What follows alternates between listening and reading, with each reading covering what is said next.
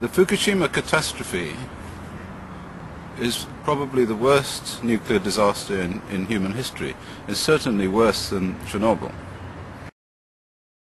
Cleaning up contamination from the Fukushima Daiichi nuclear power plant is a bigger task than anyone expected.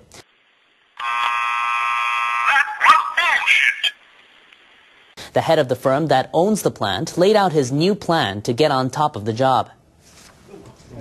Tokyo Electric's president, Naomi Hirose, visited Environment Minister Hiroyuki Nagahama.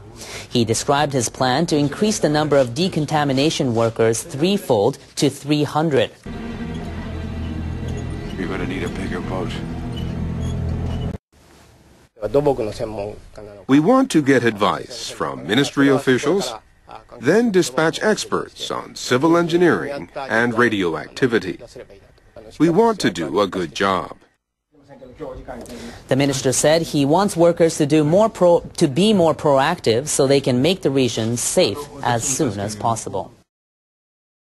You know, the independent scientists say there's a problem, and the government and the nuclear scientists say there's no problem. Debris from the tsunami that hit Japan last year is drifting across the Pacific. Japanese government officials say much of that debris could start washing ashore in North America next month. An estimated 1.5 million tons of wreckage is floating toward the United States and Canada. A few items have already turned up on the coastline. Scientists at Kyoto University are analyzing the debris' movements. They say 33,000 tons of material from wrecked houses may wash ashore in North America by June. They say fishing boats, buoys, and other items that catch the wind are drifting toward the Philippines and could be there by February. Officials at the Environment Ministry have given the predictions to officials in the United States and Canada. The Japanese government are trucking radioactive material from the Fukushima disaster area where it's contaminated all over Japan. And even as far south as the south of Japan, we're now getting reports of radioactive material being taken all the way to the south of Japan to be burned. Now, what possible reason could there be for burning it as far away as that? I'll tell you the reason. It's really quite sinister and horrifying. The reason is this, that eventually when these children start to die from leukemia, from other cancers, from heart disease, from whatever, their parents are going to want to go into court.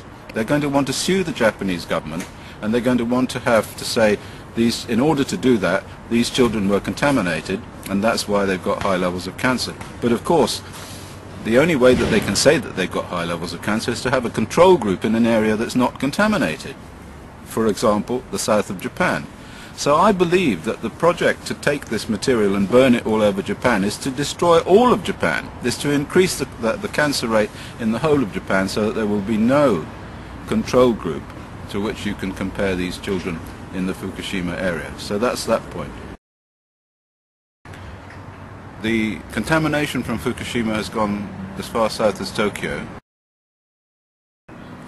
So we can conclude without any doubt that that area, up to 200 kilometers, maybe more, away from the catastrophe site, has been seriously contaminated with radionuclides. It's not as if this is something new. We know what's going to happen. We absolutely know what's going to happen. We have looked very closely at the health effects of people who were exposed to these same radionuclides after the Chernobyl accident in the same quantities. Not as many people, I have to say, which is why Fukushima is a worse disaster. The International Atomic Energy Agency says it will resume talks in December with Iranian officials in Tehran for the first time in about 4 months. The IAEA made the announcement on Friday. The agency is demanding that Iran allow UN inspectors access to the country's military facility in the outskirts of Tehran to verify Iran's suspected nuclear weapons development program.